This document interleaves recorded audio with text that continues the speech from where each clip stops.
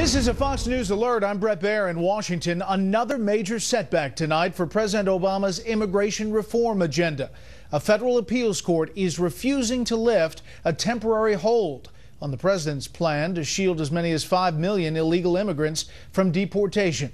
Correspondent Shannon Bream is here with details. Good evening, Shannon. Hello, Brett. In a 2-1 decision this afternoon, the Fifth Circuit held that the administration cannot move forward with executive actions that would not only block millions who are in the U.S. illegally from being deported, but could also grant them access to things like driver's licenses and other government benefits.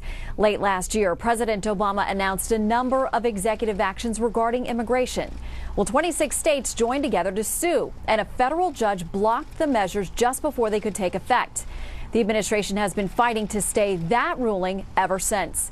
In today's opinion refusing that stay, Judge Jerry Smith said the states challenging the executive action showed that allowing those actions to proceed would, quote, substantially injure them, adding, quote, a stay would enable beneficiaries to apply for driver's licenses and other benefits, and it would be difficult for the states to retract those benefits or recoup their costs even if they won on the merits.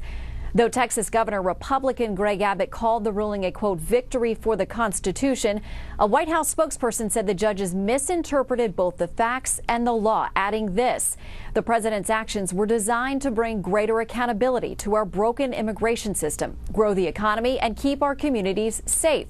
They are squarely within the bounds of his authority, and they are the right thing to do for the country. It is unclear at this hour whether the administration will appeal today's ruling directly to the Supreme Court. If so, former DOJ official Tom Dupree says they're going to have an uphill battle. They're going to have to show the Supreme Court that this is sufficiently urgent, that it requires the Supreme Court to step in right now to ensure that this program goes into effect. And I don't see how they can make that showing, because what they're asking for is, in fact, a dramatic change to the status quo. A direct appeal for an emergency stay would go first to Justice Antonin Scalia. Simply based on geography, he oversees the Fifth Circuit.